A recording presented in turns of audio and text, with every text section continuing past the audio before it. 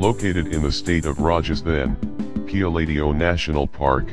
is an important wintering ground of Palearctic migratory waterfowl, and is renowned for its large congregation of non-migratory resident breeding birds.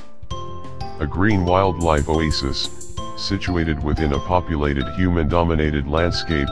some 375 bird species and a diverse array of other life forms